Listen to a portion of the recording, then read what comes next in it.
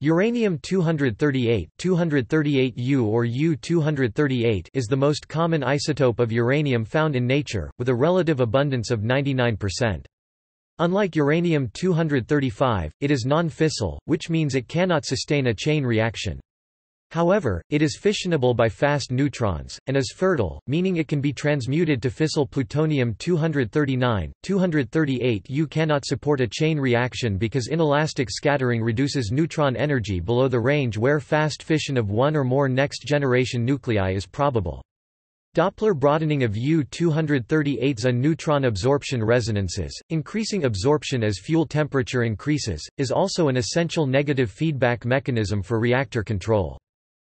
Around 99.284% of natural uranium's mass is uranium-238, which has a half-life of 1.41 times 1017 seconds, 4.468 times 109 years, or 4.468 billion years. Due to its natural abundance and half-life relative to other radioactive elements, 238U produces approximately 40% of the radioactive heat produced within the Earth. 238U decay contributes 6 electron antineutrinos per decay, 1 per beta decay, resulting in a large detectable geoneutrino signal when decays occur within the Earth. The decay of 238U to daughter isotopes is extensively used in radiometric dating, particularly for material older than approximately 1 million years. Depleted uranium has an even higher concentration of the 238U isotope, and even low-enriched uranium while having a higher proportion of the uranium-235 isotope in comparison to depleted uranium, is still mostly 238U. Reprocessed uranium is also mainly 238U, with about as much uranium-235 as natural uranium, a comparable proportion of uranium-236, and much smaller amounts of other isotopes of uranium such as uranium-234, uranium-233, and uranium-232.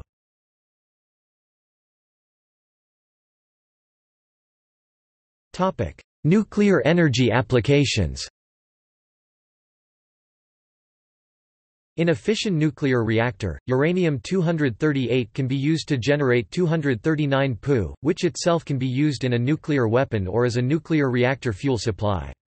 In a typical nuclear reactor, up to one-third of the generated power does come from the fission of 239 Pu, which is not supplied as a fuel to the reactor, but rather, produced from 238U.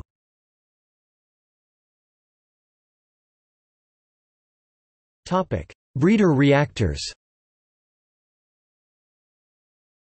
238U is not usable directly as nuclear fuel, though it can produce energy via fast fission. In this process, a neutron that has a kinetic energy in excess of 1 MeV can cause the nucleus of 238U to split in two. Depending on design, this process can contribute some 1 to 10% of all fission reactions in a reactor, but too few of the about 2.5 neutrons produced in each fission have enough speed to continue a chain reaction.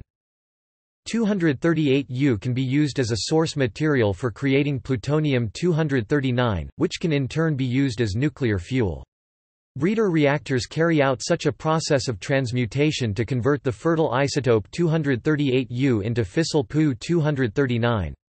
It has been estimated that there is anywhere from 10,000 to 5 billion years worth of 238U for use in these power plants. Breeder technology has been used in several experimental nuclear reactors. By December 2005, the only breeder reactor producing power was the 600 MW BN600 reactor at the Beloyarsk nuclear power station in Russia. Russia has planned to build another unit, BN800, at the Beloyarsk nuclear power plant.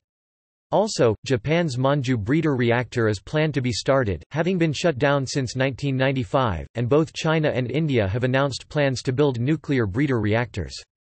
However, after safety and design hazards were uncovered, in 2016 the Japanese government ordered the decommissioning of the Monju reactor, which may be completed by 2047. The breeder reactor, as its name implies, creates even larger quantities of Pu-239 than the fission nuclear reactor. The Clean and Environmentally Safe Advanced Reactor (CESAR), a nuclear reactor concept that would use steam as a moderator to control delayed neutrons, will potentially be able to use 238U as fuel once the reactor is started with LU fuel. This design is still in the early stages of development.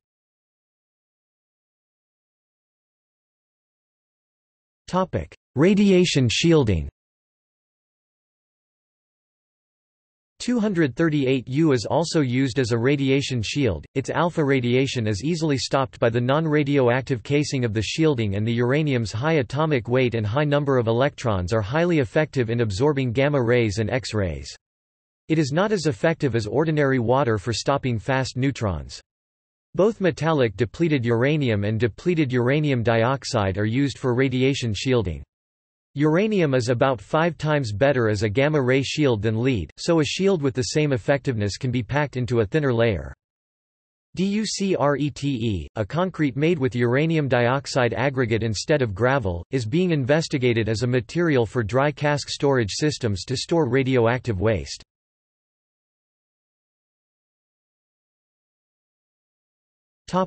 Downblending.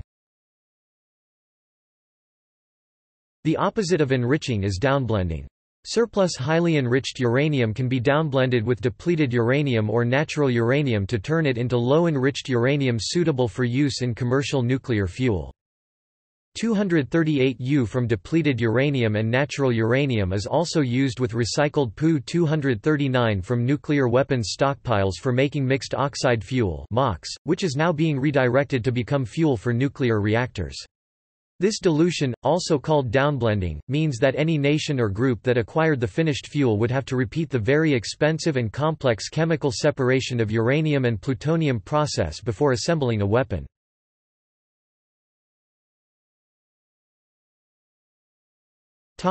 Nuclear weapons. Most modern nuclear weapons utilize 238U as a tamper material. See nuclear weapon design. A tamper which surrounds a fissile core works to reflect neutrons and to add inertia to the compression of the Pu-239 charge. As such, it increases the efficiency of the weapon and reduces the critical mass required. In the case of a thermonuclear weapon, 238U can be used to encase the fusion fuel. The high flux of very energetic neutrons from the resulting fusion reaction causes 238U nuclei to split and adds more energy to the yield of the weapon. Such weapons are referred to as fission-fusion-fission weapons after the order in which each reaction takes place. An example of such a weapon is Castle Bravo. The larger portion of the total explosive yield in this design comes from the final fission stage fueled by 238U, producing enormous amounts of radioactive fission products. For example, an estimated 77% of the 10.4 megaton yield of the Ivy Mike thermonuclear test in 1952 came from fast fission of the depleted uranium tamper. Because depleted uranium has no critical mass, it can be added to thermonuclear bombs in almost unlimited quantity. The Soviet Union's test of the Tsar Bomba in 1961 produced only 50 megatons of explosive power, over 90% of which came from fusion, because the 238U final stage had been replaced with lead. Had 238U been used instead, the yield of the Tsar Bomba could have been well above 100 megatons, and it would have produced nuclear fallout equivalent to one-third of the global total that had been produced up to that time.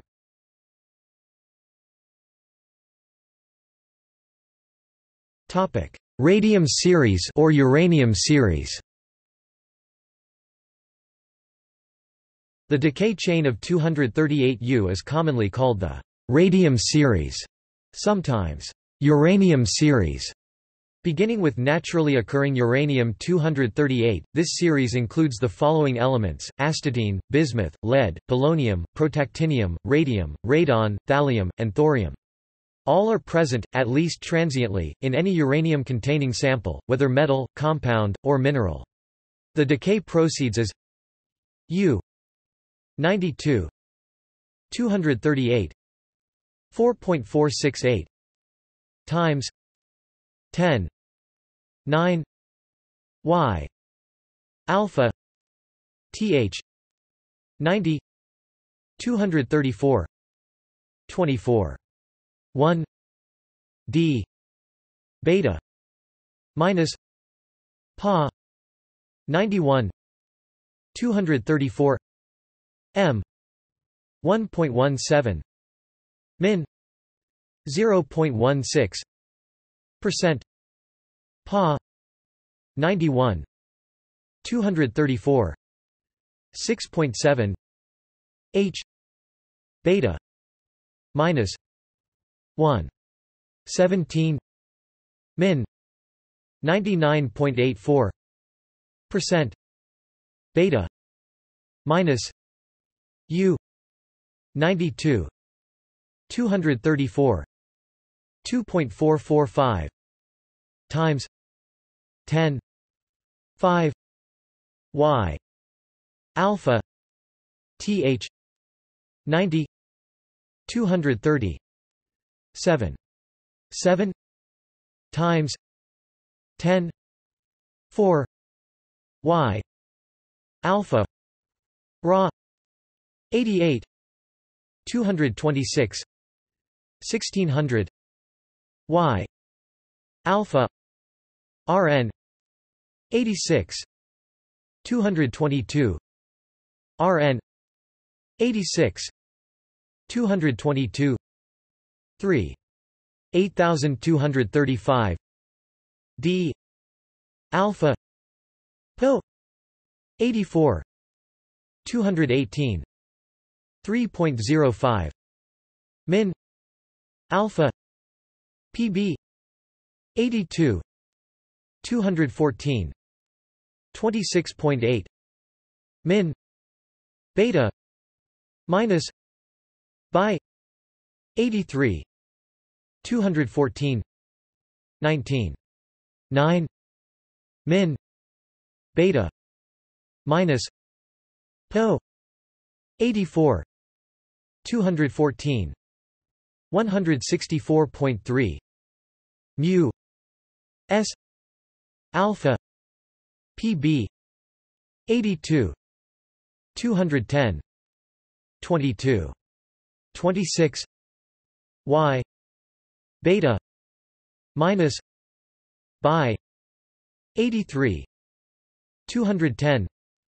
5.013 D beta minus Po 84 210 138.38 D alpha Pb 82 206 display style begin array L CE caret 238 underscore 92 U2 alpha 4.468 times 10 caret 9 CE Y caret 234 underscore 90 th 2 beta caret 24.1 CE D caret 234 M underscore 91 pa begin B matrix CE 2 0.16% 1.17 CE min caret 234 underscore 91 pa 2 beta caret 6.7 CE H CE 2 99.84% beta caret 1.17 CE min end B matrix CE caret 234 underscore 92 U2 alpha 2.445 times 10 caret 5 CE Y caret 230 underscore 90 th 2 alpha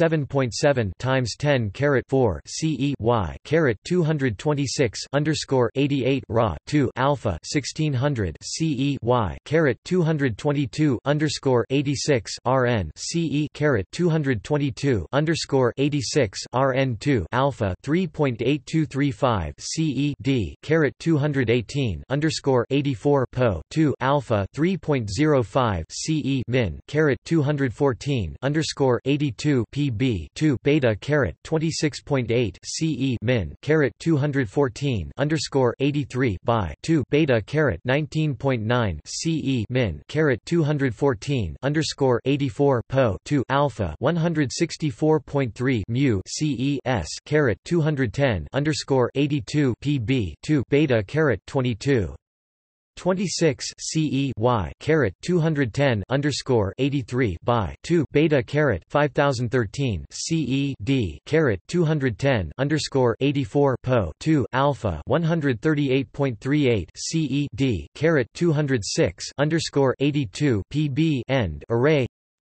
The mean lifetime of 238U is 1.41 times 1017 seconds divided by 0.693 or multiplied by 1.443, IECA. 2 times 1017 seconds, so 1 mole of 238 U emits 3 times 106 alpha particles per second, producing the same number of thorium-234 (Th234) atoms. In a closed system an equilibrium would be reached, with all amounts except for lead-206 and 238 U in fixed ratios, in slowly decreasing amounts. The amount of Pb206 will increase accordingly while that of 238 U decreases. All steps in the decay chain have this same rate of 3 times 106 decayed particles per second per mole 238 U. Thorium-234 has a mean lifetime of 3 times 106 seconds, so there is equilibrium if 1 mole of 238 U contains 9 times 1012 atoms of thorium-234, which is 1.5 times 10⁻11 mole, the ratio of the two half-lives. Similarly, in an equilibrium in a closed system the amount of each decay product, except the end product lead, is proportional to its half-life. As already touched upon above, when starting with pure 238 U, within a human timescale the equilibrium applies for the first three steps in the decay chain only. Thus, for 1 mole of 238 U, 3 times 106 times per second 1 alpha and 2 beta particles and gamma ray are produced, together 6.7 MeV, a rate of 3 microwatts. Extrapolated over 2 times 1017 seconds this is 600 gigajoules, the total energy released in the first three steps in the decay chain.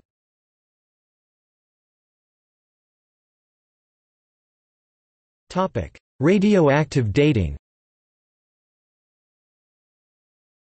238 U abundance and its decay to daughter isotopes comprises multiple uranium dating techniques and is one of the most common radioactive isotopes used in radiometric dating.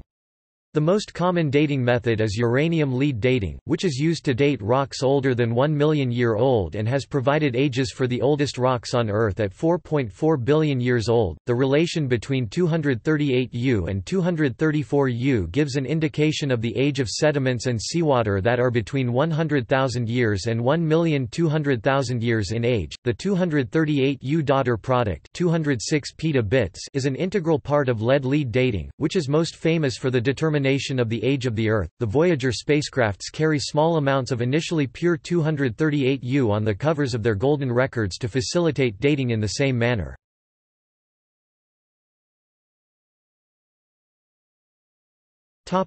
See also: